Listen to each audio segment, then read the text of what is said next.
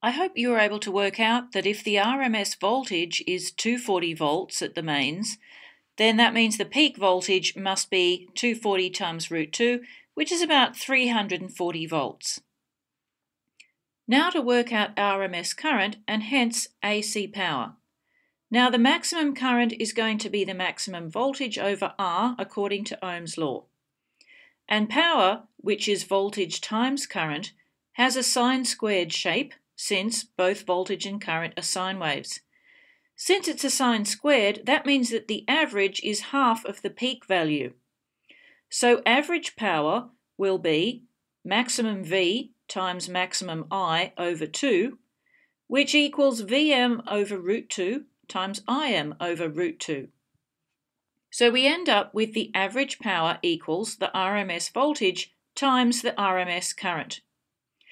So you can see that the RMS value was chosen so that the power dissipated in any AC device would be equal to the power dissipated with the same voltage and current in a DC device. You can see this in a school lab. When you're using the power packs, most of them have AC terminals as well as DC. You'll find that a light globe will have the same brightness connected to 10 volts, whether you're using the AC or the DC terminals. So instead of positive and negative terminals, you have active and neutral lines from the meter box. Active is sometimes called live, and that is the terminal that has the potential that is cycling from plus 340 volts to minus 340 volts 50 times a second. The neutral wire is simply the return wire to complete the circuit. Every device gets connected between active and neutral, and that means that the current in those devices washes back and forth, up and down 50 times a second. The earth wire isn't part of the circuit, but is connected to the casing in metal-cased devices to protect you from electric shock.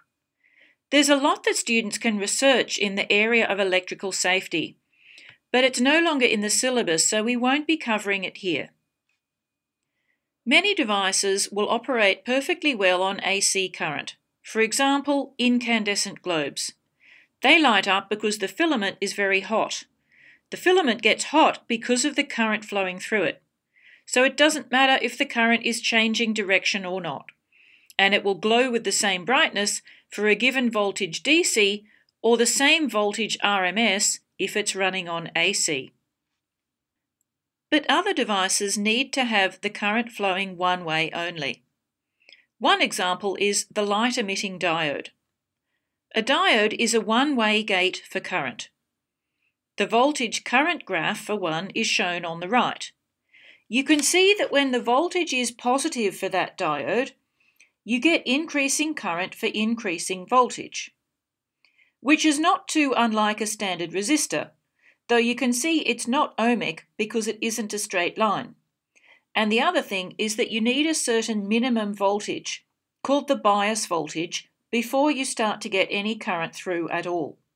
But if you look at the left-hand side where the voltage is negative, described in the graph as back bias, you won't get any current however much you increase the voltage. So the diode essentially has very low resistance in what they call the forward direction and very, very high resistance in the backwards direction.